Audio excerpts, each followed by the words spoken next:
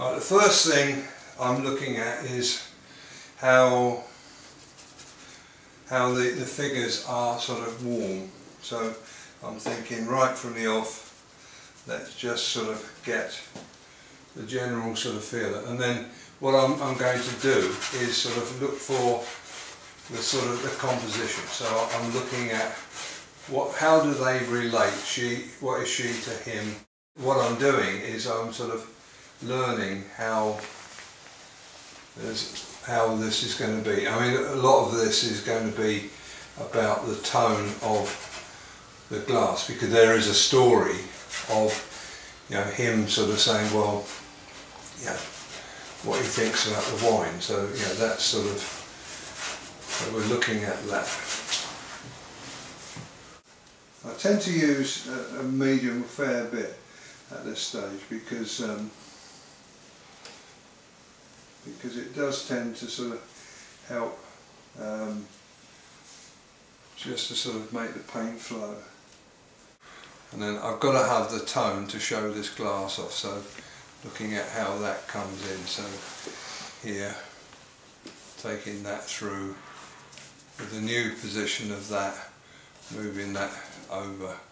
That he is basically that plane and movement into there. So that's the same as I was showing you with the watercolour, really, how, you know, just connecting that in to this. Now we'll take the same, and I can use that into here because that colour is repeated into there. Taking that with a little bit of the complementary, just now starting to sort of feel how this is. So I'm looking at her shape there, into that, looking for how that now comes through to here. So we're playing this like on the tablecloth, you know, a lot, refining that. Looking at his almost sort of, you know, chisel sort of features there, back to the hand, which has got to be fairly dark, and then there's the hand there.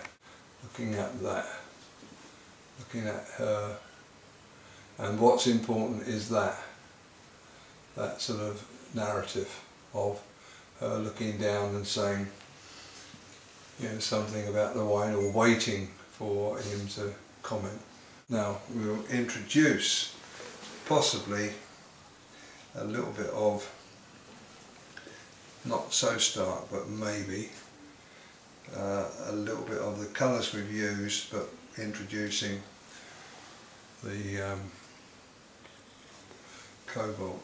I could have gone cerulean, but I think actually it might be more just working really with the sort of middles here, just trying to get that, looking for where the breast is there, possibly a little lower, and then we're looking for that negative.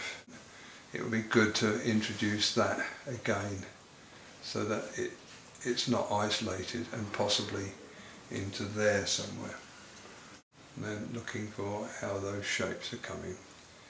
More introduction of blue to emphasise this, into there, into here, and then we were just working through that shape so that the darks are lean rather than fat, because there's nothing worse than where you get really sort of shiny, you know, lights, darks.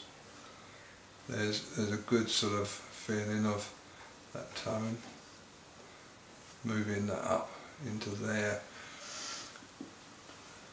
Right now, coming across, plane of the chair, using that near brown into the...